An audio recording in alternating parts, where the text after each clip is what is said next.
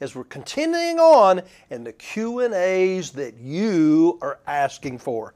My name's Andy Wallace, and I'm joined by our pastor, mentor, last days prophet, Dr. Robert Mawiri. This is going to be another good one. Oh, thank Greet you, the people Andy. and open us. Thank you, Andy. Thank you for watching. Put that like button, and we want to hear that you're listening and send us a message. I just want to pray for you because God wants to bless you as we share these things that God has revealed to us. Father, in the name of Jesus, I pray for everyone listening that you bless them, that you open their eyes and their hearts to understanding the things that you are speaking concerning the time and seasons we're living in. Father, we give you all the praise and all the thanks in Jesus' name. Amen. Amen and amen. Amen. You just said it in your prayer about the time and season we're living in, because we're in a time like no other. And what's interesting is the brethren that are commenting or sending us questions or wanting us to do these different topics, many of them are being told, and Dr. Mawiri, many of them are praying amiss. And that word amiss is praying what you want, not God's will. But many of them are doing this, and they're being told that the world's going to go back to normal, that everything's going to go back, that we don't need to worry about all the chaos and everything. We're going back to normal. But that's not what the "it is written" says.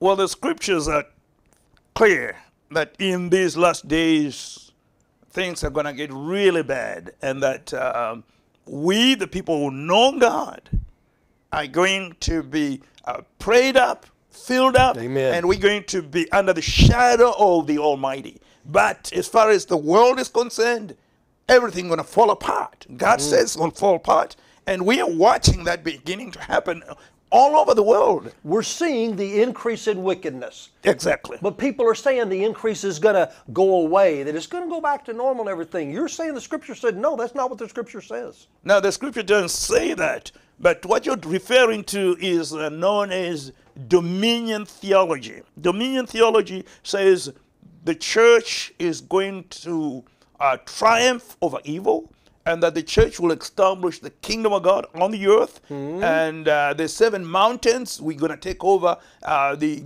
government, arts, and industry, and we're going to be in control and bring righteousness to the world. Well, that's not really what the scripture says. So dominion theology, as much as what they're teaching is true, that God has given us authority and it has restored to us dominion that the devil stole from Adam, Yes. that through the cross, that dominion has been given back to us, but that's his personal dominion, me having a dominion in your sphere of influence, walking in the power, walking in the anointing, walking in the wisdom of God, in favor and exalted in Christ. That's a personal experience of intimacy with God, because when you walk with God, you're blessed by God and you're exalted by God. He gives you favor. That is personal. It's not taking over the world. The world is going to be taken over by wickedness, including the church. I will say the greatest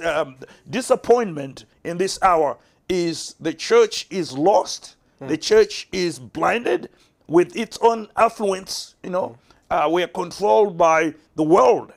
We have to be politically correct. And because of all these things, the church no longer has the authority. I'm talking about having the divine authority, being able to speak under the anointing, the word of the Lord. We are more defined by the world. We are more controlled by the world. We want to please people. We want to look good to people. We want to win friends. It's just like we have adopted the ways of the world rather than the power of God, changing lives, doing it God's way. We are now doing things to please the world. Another way, to be politically correct is what's driving us. That's why it's extremely important to see this generation in the light of biblical revelation. What does God say about this generation? What's going to happen to this generation? How can we know the future, that it's not going to get better? Because the Bible doesn't say it's going to get better, but it's going to get worse. Amen. Worse for the world and better for the people of God. Because when it gets tough, the tough gets going. And the scripture says, when the enemy comes like a flood, God raises up a standard. So in the same time the devil is overwhelming the world and the church, God's raising up a remnant, a prayed up, filled up remnant that is being separated unto God. So there are two things happening. The world going all the way into darkness, and Chaos. the people of God, yes, and the people of God pulling out. Amen. In other words, there are people in the world, the remnant, they know what time it is. Be ye separate. They're coming out of the world. Coming out, and they're coming out because they know it's not right what's going on in the church, especially in the church. There is compromise, there is sin, there is toleration of sin. There is no more preaching against sin. So the church has been totally, it's like the devil came into the church rather than the church going out in the world. The world has come into the church and changed the church. We have to change the world, but we are not changing the world. The world is changing us. And by the way, if you want to know more about what he's talking about the church, just go back on his YouTube and look for the Q&A we did a couple of weeks ago on moral erosion. That was a phenomenal Q&A. We got a lot of comments and a lot of eyes opened on that. But for now, let's go to Matthew. Let's go to Matthew 24, because this describes the present situation we're in, the present predicament we're in, the present social situation, spiritual situation we're in, so that we can see what's going on through the eyes of it is written. Okay. Matthew 24, 9 to 12. All right, I'm going to read from the King James. Matthew 24, 9 through 12. Then they shall deliver you up to be afflicted, and shall kill you. And you will be hated of all nations for my name's sake. And then shall many be offended, and shall betray one another, and shall hate one another. And many false prophets shall rise, and shall deceive many. And because of iniquity shall abound, the love of most will wax cold. This is the condition of the present condition of the church. Yes, sir. And it will continue to get worse. That's why Jesus gives us here the picture of how it's going to look like, so that we won't be disillusioned, discouraged. We know that evil is going to continue to grow. It's going to get worse. It's going to get really dark. But the scripture clearly tells us that during that time, we will be persecuted, 100%. Betrayed. Happening now. Yeah, by the brethren, by spiritual people who call themselves spiritual church people. They will betray one another, hate one another. That's happening. It's all around us. That's why the scripture gives us an accurate and clear picture of the condition of the church in these last days. It's not going to get better. It's going to get worse. Amen. But you know, when it gets tough, the tough gets going. So that's it. I got to tell you, my daughter bought me a T-shirt for Christmas, and here's what it says.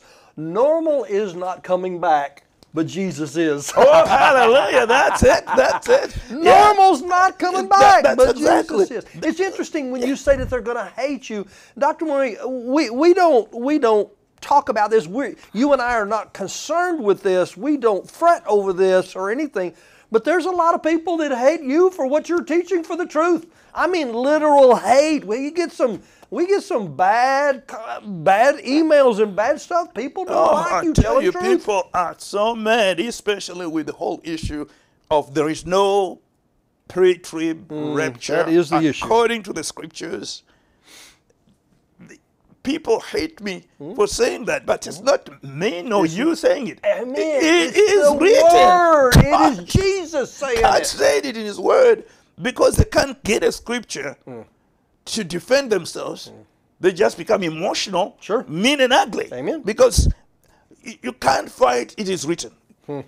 They want to silence us from saying, He says, don't say that. You won't have any friends. Nobody will support you. Nobody will stand with you. Why don't you just go along to get along? I'm like, no, we're not going to go along to get along. We're going to go with God. Whatever it is written is what we're going to declare, because it is written is God.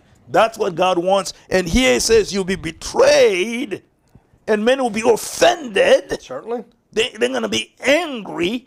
And I'm telling you, there are a lot of angry people because they don't want to be exposed that this is a lie, this is not the truth, that God said immediately after the tribulation of those days, this is what's going to happen. That is an issue that's causing us really attacks.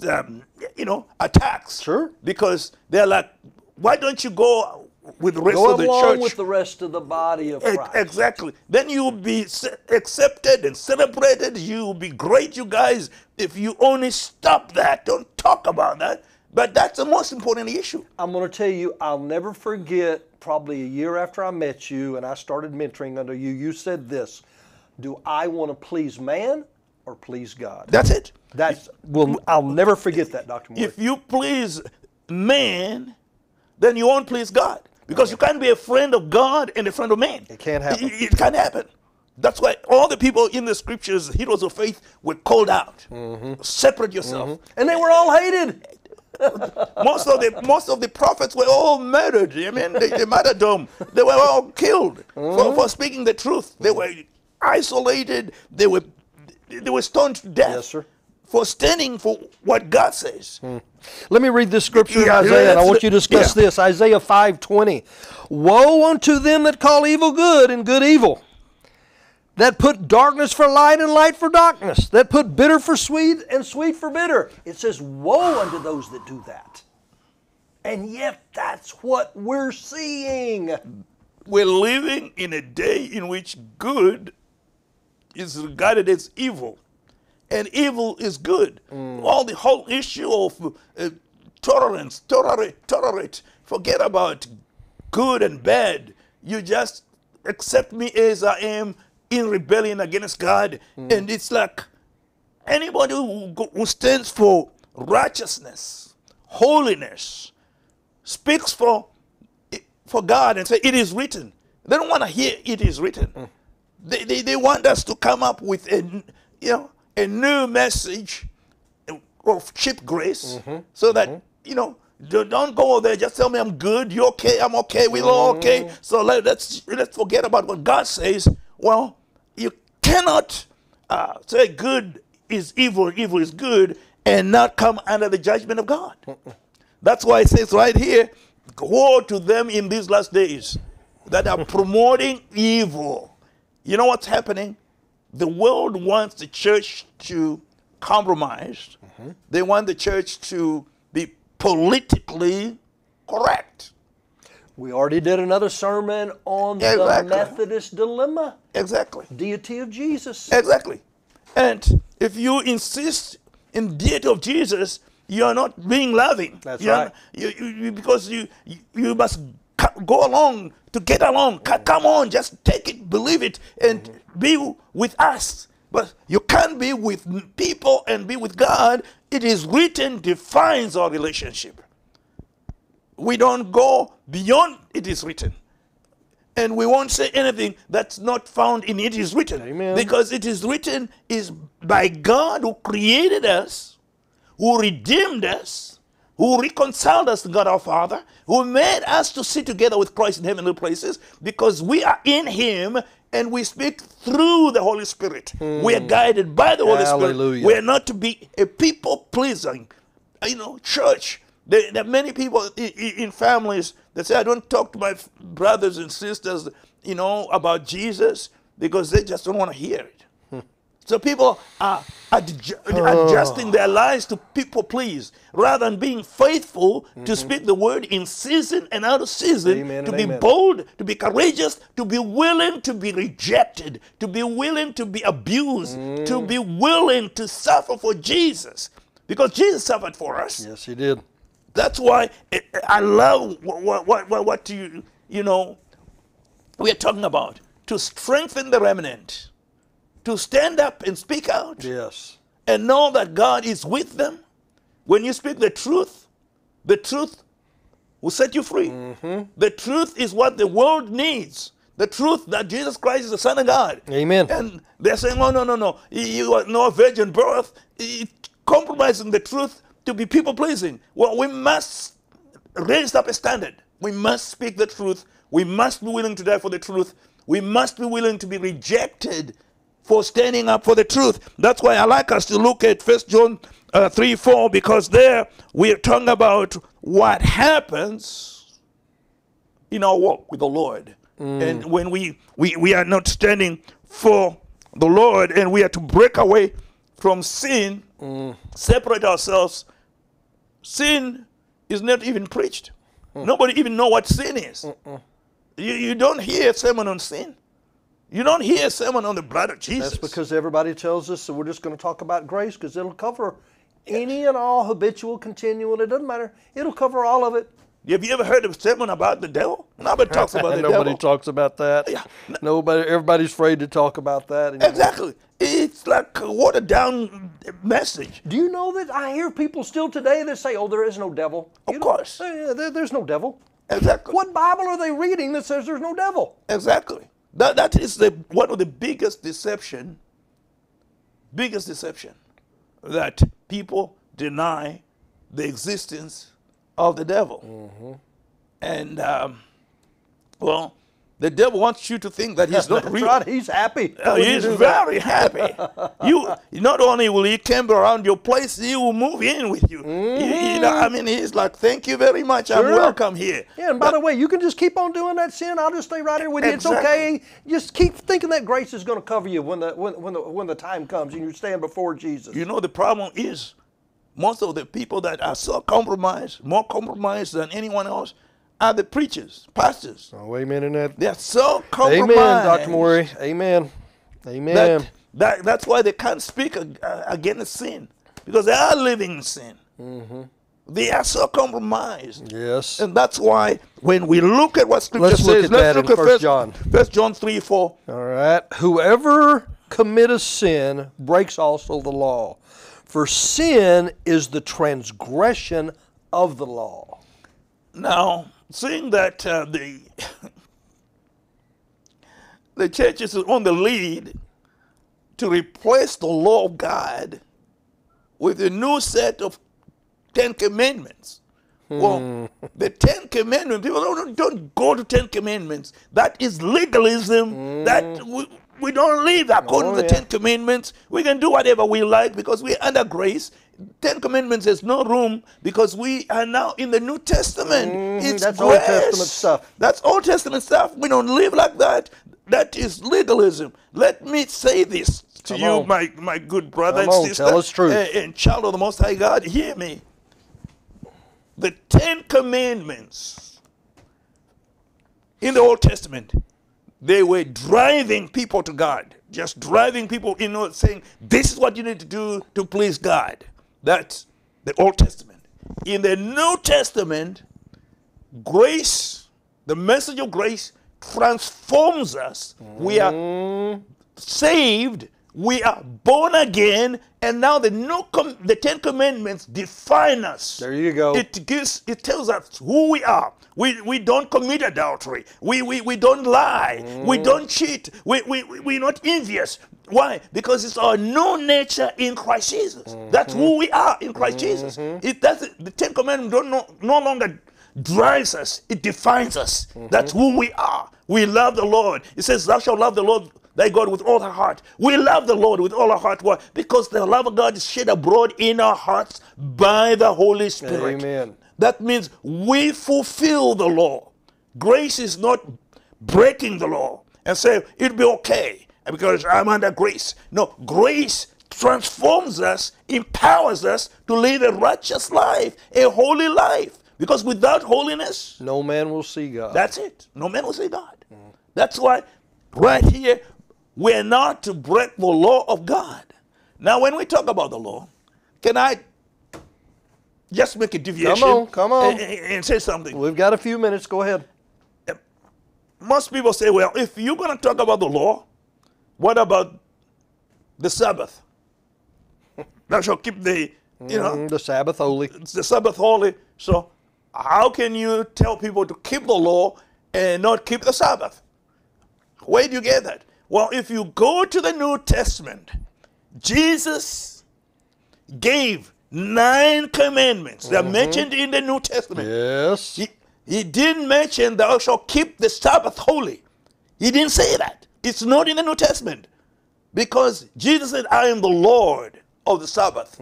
The Sabbath is the millennium rule of Christ when he will be the Lord. So it was a type and a shadow, a timeline. This was the paradigm in which we will see the fulfillment in the new millennium. That's why he gave the 9 commandments in the New Testament. That's why you must keep the 9 commandments in the New Testament, because for us the Sabbath is every day. Every day. Talking about which is the right day for the church to meet and worship. Well, let's go back to the book of Acts. They met every day. Every day. Every day. And they broke bread every day. They preached every day. That's the New Testament. It's every day. Monday was holy. Tuesday was holy. Wednesday was holy. Every single day was holy. So these are the teaching that no. Let's go back to what Jesus himself personally who said, don't worry about all the 10 commandments. That's why he broke the 10 commandments. I mean, not the 10 commandments, the Sabbath. He broke the Sabbath, and his disciples, they were caught, Well, the Sadducees are right there. Yeah, they were watching hey, them. you just broke it. What did he say? Your disciples have just broken the law, the 10 commandments, because for the Sabbath, to the Jews, it was the greatest day. Sure. And the greatest commandment. Forget about all the other 9 commandments. This was the best because it was about resting. It was about doing nothing. It was about enjoying. It was personal. So they loved that. Anything that demanded holiness and righteousness, they threw that away. That's the same thing that's happening today. I'm not saying that worshiping on Sabbath is wrong. No, every day is holy unto the Lord in the New Testament. You can worship on Monday. You can worship on Wednesday. Whenever it's convenient and we can come together and worship and break bread. There is no special day. Every day is special in the New Testament under grace. Grace upon grace upon grace. Let's look at I want to go to Timothy, Dr. Timothy, because this will more further tell us more about this increase in wickedness in the days we're living in. Okay. 2 Timothy 3. I'm going to read 1 through 7, and just listen to all of these, brethren. But know this, that in the last days perilous times will come. For men are going to be lovers of themselves, lovers of money, boasters, proud, blasphemers, disobedient to parents, unthankful, unholy, unloving, unforgiving. They'll be slanderers, without self-control, brutal, despisers of good, traitors, headstrong, haughty, lovers of pleasure rather than lovers of God, having a form of godliness but denying its power. From what? From such people? Turn away. For of this sort are those who creep into households. Let me say that again. They creep into households and make captives of gullible women loaded down with their sins, led away by various lusts, always learning and never able to come up with the knowledge of the truth. Why? Because they are living in sin. Habitual, continual, unrepentant sin. That is why they study the scriptures, but they never get revelation, because revelation takes the presence of the Holy Spirit, and the Holy Spirit will only come when there is holiness, and it's all about repentance, being convicted, but there is no conviction, because we justify and explain away sin. And we are telling people to live a compromised life because of grace. That's why right here it's describing all the things that are happening all around us. Yes, sir. I'm talking about everything. Every one of those things are happening. Every one of these are here now. Yes, sir. And we're facing these things. Why? Because we're in the last days. The Lord Jesus coming back soon, and very soon. That is why we see, especially in Matthew 24, Jesus speaking to us about the last days. The days we are living in. These are the last days. These are the end of days. There is no going back to good times. The American dream is not coming back, because the Bible says it's not coming back. God says it's not coming back. So that means they are not coming back. So don't look for the good old days. They are not coming back. we're going forward. We're going to meet the Lord in the air, and we're going through this dark time, a time of testing, when the love of many is going to wax cold. Let's go to Matthew 24, verse 12, to really see what Jesus himself said regarding these issues that Paul spoke to Timothy about. It says, Matthew 24:12, because lawlessness will increase, many people, the love of them will grow cold. Now, people are looking at the church and seeing the compromise, and the people in the church, it's like nobody is preaching holiness. Nobody is living in holiness with happiness. We have external holiness, a form of godliness without the power thereof. We talk holiness. We preach because everything has to do with the preaching. Because the word of God is what changes people.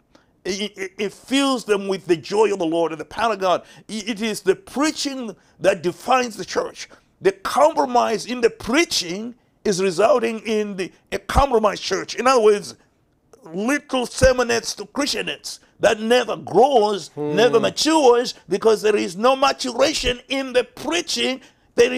People are not convicted, people are not inspired, people are not strengthened, people are not built up, so they are just told you're okay. Everything is to affirm you in your own sin. It's not like, no, God says you to walk in righteousness and holiness. God can give you the power. He will forgive you. He will cleanse you. He will accept you, and He will restore you, and He will give you the power to live a holy life, because the Spirit of God is sent to sustain us. Now, that's why the church needs to go back to the book of Acts. What sustained the early church? The power of the Holy Spirit. Amen and amen. They were filled with the Holy Spirit. They were led by the Holy Spirit. They were empowered by the Holy Spirit. And they preached through the Holy Spirit. Inspiration, revelation. It was all Holy Spirit. So the church is trying to live a holy life without the Holy Spirit. And that's impossible for a natural person to live a holy life. Unless you live in what we call denial and suppression of the flesh, then you are depressed. And you have to be medicated because you're anxious and you are not peaceful. You are not joyful because sin, there's torment to sin. So you are tormented. That's why most believers are medicated because of the tension within them.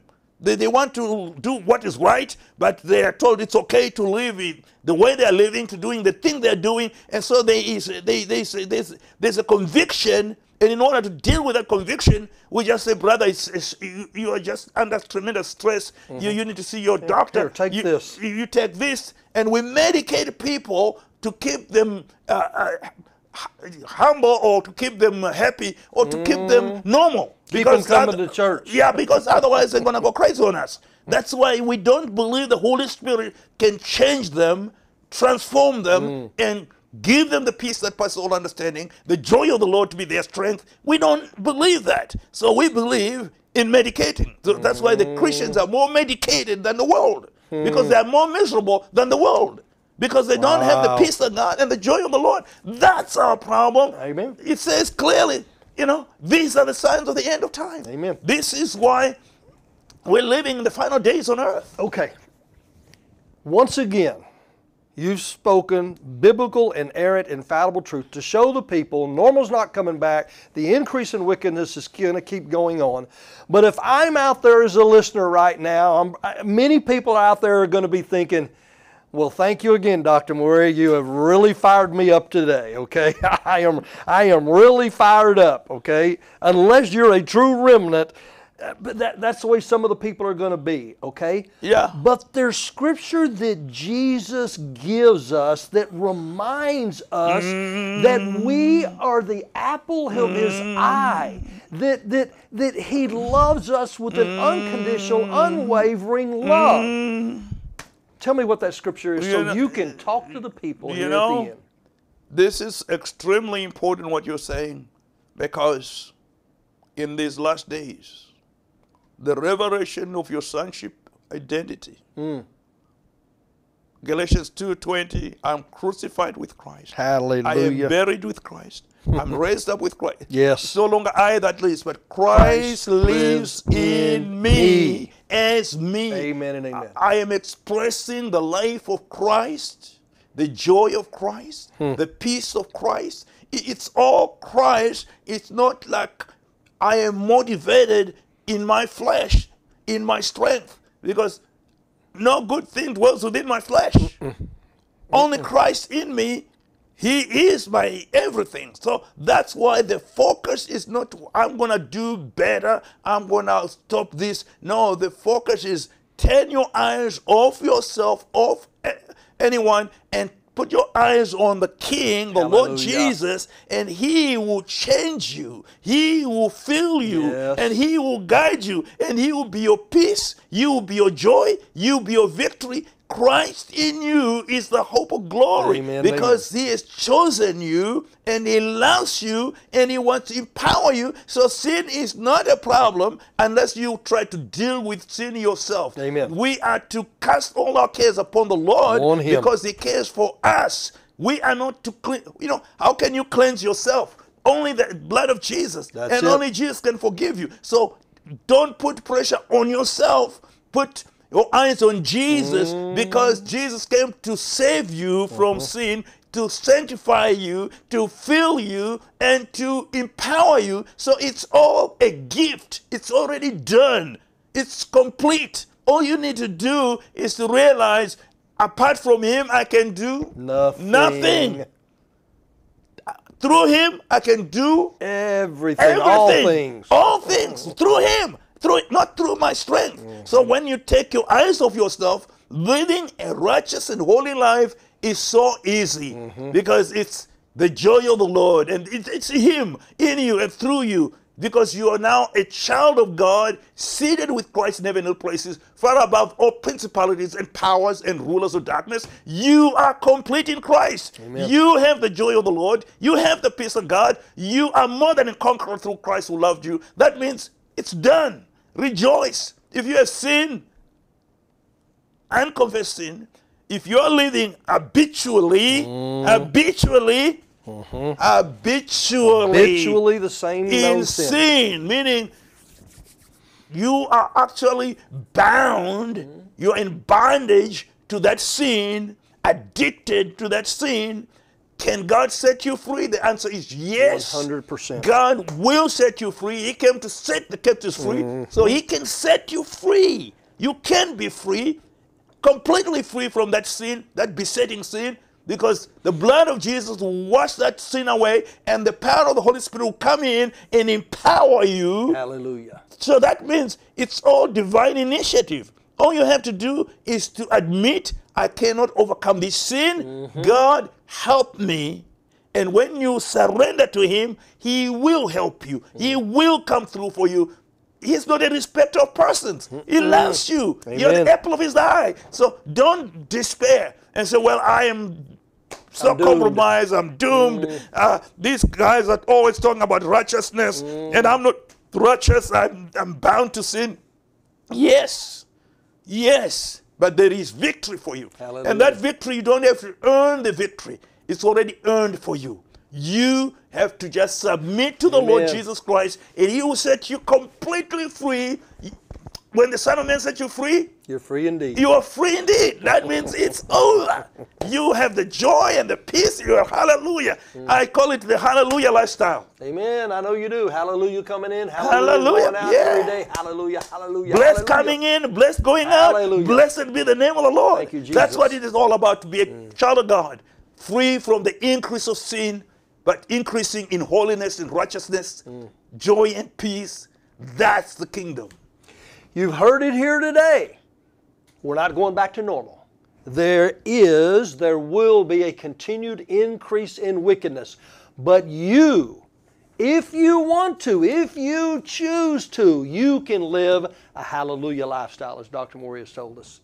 If you want to know more about what we're doing here at Good News World at these sermons, at our radio station. There's a little link that you can go to and put in your email address, and we'll update you on everything that's going on.